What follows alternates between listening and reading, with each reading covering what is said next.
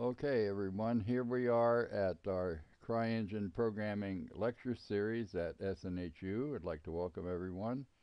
I'm Tom Adamson, visiting professor. This particular lecture this is lecture 4. This is on game logic design, challenges and solutions.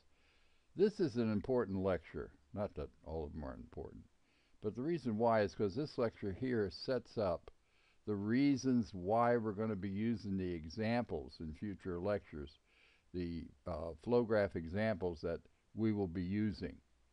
So let's see the game logic design. Let's see the challenges and solutions for that. Okay, at last count, there were 42 different node classes. Here's some of them in the CryEngine flow graph.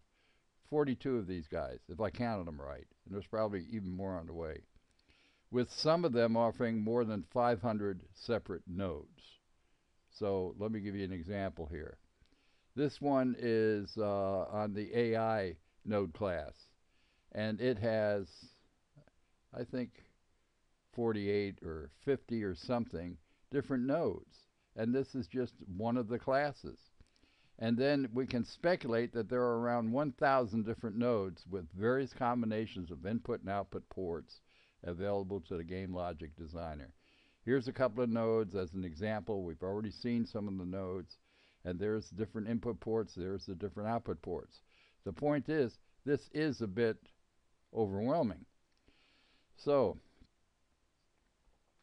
it should be obvious that some kind of logical process is needed by the game logic designer, you, me, to determine which node classes and which nodes within those classes are needed to effectively create a desired game logic system.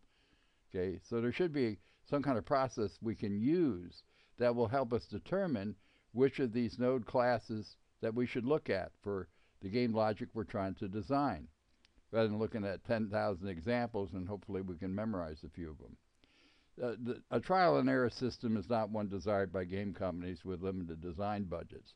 Probably, if I were interviewing you for a job in game design and we were going to be using the CryEngine and I wanted you to use the programming program that we're talking about here, I would ask you, what is your approach to doing a logical design using the flow graph? What is your approach to do it? If you just tell me we just try different things till you get something working, I'll probably say thank you, but I'm not interested. So let's look at one that I've used, and it's a suggested one. There's other systems too that you can use, but I found that this one works well for when you're doing this kind of game logic programming. Suggested system consists of 4 of the following key areas. The first area is a game logic breakdown, and we'll talk about that. What is a game logic breakdown? How do I break that down? Then the next one is fundamental questions in game logic design. What questions should I ask myself, do I need to have answered if I'm going to do a game logic design? And then what approach should I use to designing the game? Obviously, it's not going to be a trial and error approach because that's very expensive time-wise. And 4, implementation of your proposed logic design. How do you actually implement it in the most efficient and effective manner? Okay, that's what we're going to be looking at. So this is the game logic breakdown. The game logic breakdown breaks down to an event. An event consists of an action, a process as a result of that action, and the results, some kind of results as a result of that process.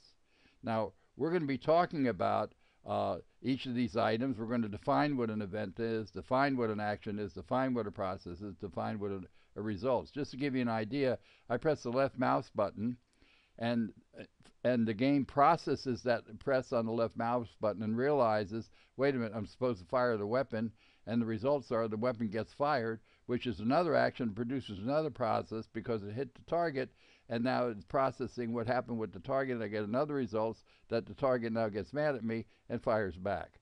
So that's an event, and someone's got to program it. And you know what? It's going to be us. An event. An event is any meaningful system change. There's two types of events in designing game logic. There's external events, which is something done by the player, okay, whoever's playing the game or group of players, or internal events, something done by the game.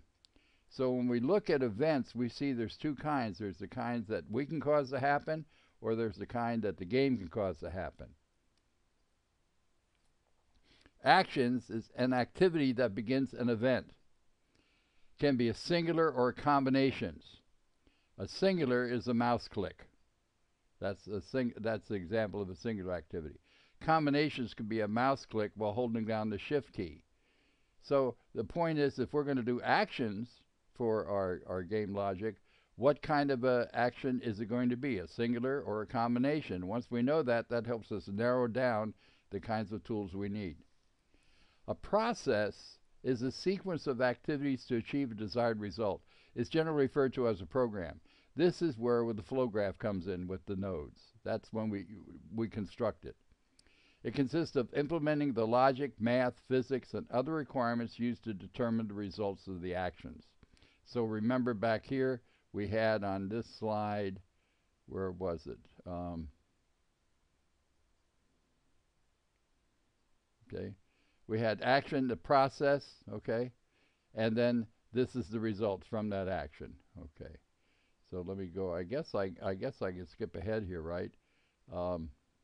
There's the results right there, okay.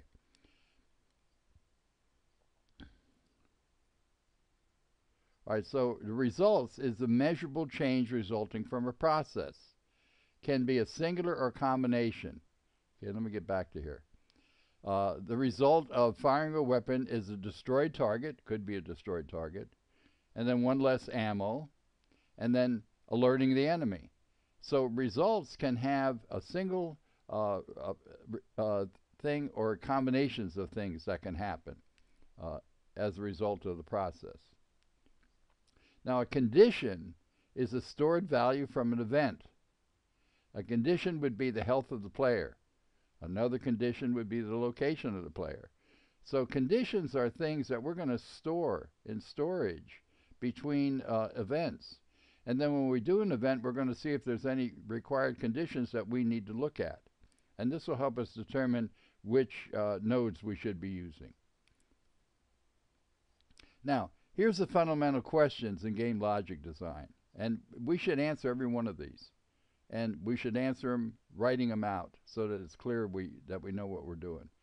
First one is, what is the event you would like to accomplish? Second one, how is the event related to other game events?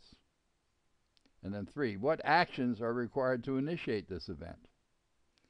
Then 4, what process or processes must be used to service this event? And do any of these processes require information from previous events or conditions? Do any conditions need to be created or modified as a result of these processes? And then what are the possible results of the event?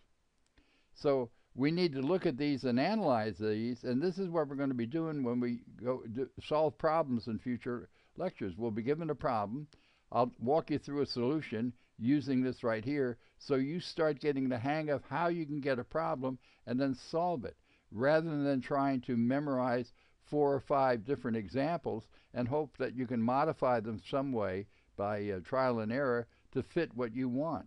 So what we're going to do is we're going to have a professional approach to designing these. An approach to game logic design. This is number 3. As a game logic designer, you need to have in writing the answers to the 7 questions of game logic design, the 7 that we just did. You should have some idea of what flow graph node classes you may need to use in order to accomplish the required event. For example, is your intended event an internal or external event? If it's an external event, then what sensors will be used by the player to initiate the event? Now, sensors are game controllers, keyboards, mouse, voice, camera, and other such devices. This is going to help us determine what classes of ports we should be using. If it is an internal event, then what game conditions will initiate the event? A game condition could be the reaction of an NPC, such as firing a weapon or casting a spell. So what we need to do, if we answer those questions, that'll help us begin to narrow down the kinds of node classes and nodes within those classes that we need to use for our game logic design. Implementation of your logic design. What you'll see in future examples is we will start with the simplest possible example, and then we'll use all practical debugging tools. So the debugging class of nodes is going to be a very important one for us to know and understand. Then we'll code in small steps, testing every step possible. And I can't repeat that enough. Code in small steps. Don't put in a bunch of nodes, connect them up with your fingers crossed and hope it'll work. And then there's 3 other things you should do. Back up, and back up.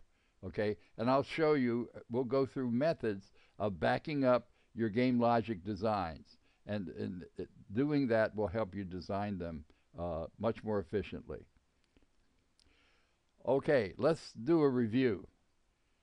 The reason why we went through this was because there's about 42 different node classes available, and each of these can offer up to 50 or more separate nodes. So how do we know which one of these to use when we want to do a design? Well, one of the things we should know now that we're going to use the debug. And we're going to use that debug on every one that we create. So we need to become intimately familiar with the debug node class. We at least know that.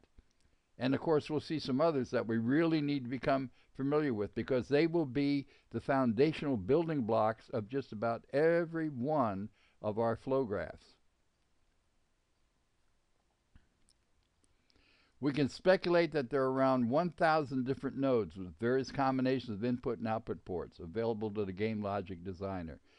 In this course, in this lecture series, we will focus on those nodes that are most commonly used and then build from them, just like the node that we've been using. Well, we don't have it here, but the node where we're displaying a message, for example, that's a very common node. Or the game start node, that's another very common node. Okay. Now,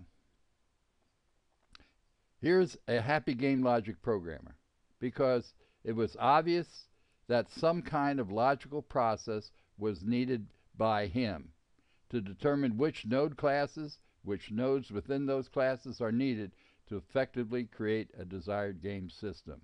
And that's what we're going to emphasize in this lecture series, so that when you finish it, you'll have under your belt, so to speak, some very good logical tools to help you design computer game logic.